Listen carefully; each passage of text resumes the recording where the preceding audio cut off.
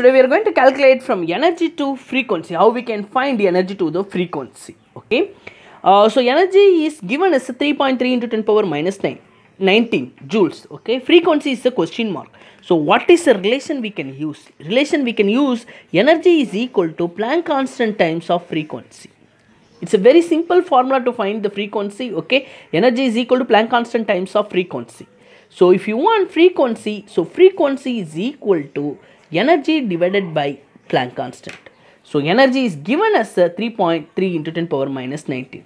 So 3.3 into 10 power minus 19 joules. Okay.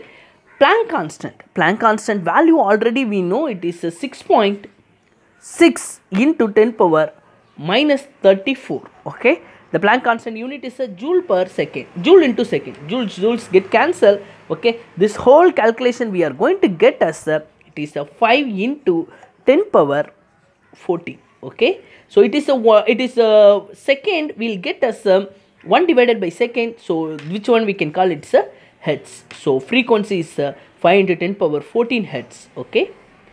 From energy we calculated what is the frequency. Frequency is 5 into 10 power 14 hertz. Thank you for watching my channel.